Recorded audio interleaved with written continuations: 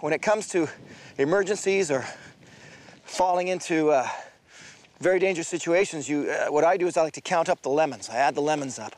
1 lemon, 2 lemon, 3 lemon. You know, you're injured, that's a lemon. Weather's bad, that's a lemon. Your canoe's got a hole in it, that's the 3rd lemon. You need to stop and fix the circumstances. So, as I work to try and maybe CSI this particular tragedy on this trail, the first lemon for me, right off the bat, right in the very beginning, is pushing really hard and doing in 1 day what you're supposed to do in 2 days. So even now, got a good blister on the back of my heel. On my right foot and on my left foot, I'm still nursing a pulled Achilles heel from about 9 months ago. And it's reminding me of that fact with every step. These injuries constitute for me,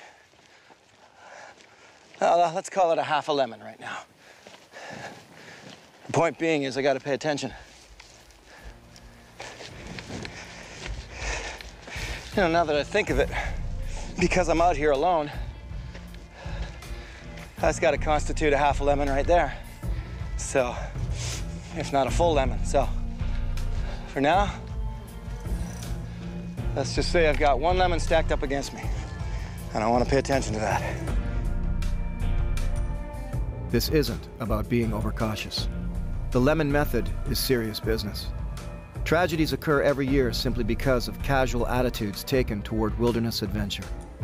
Trekking out onto the land is all well and fun until something goes wrong.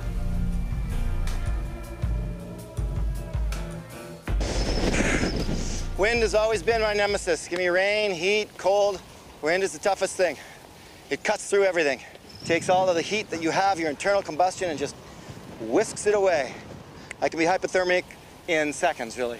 And this is the kind of thing that starts to throw, as I like to say, a lemon into the equation. So now I got damaged heels, I'm hiking alone, and I'm facing a very strong wind, doing difficult hills. I'm already at a lemon and a half. 2 lemons, it means I need to take care of every next step that I take.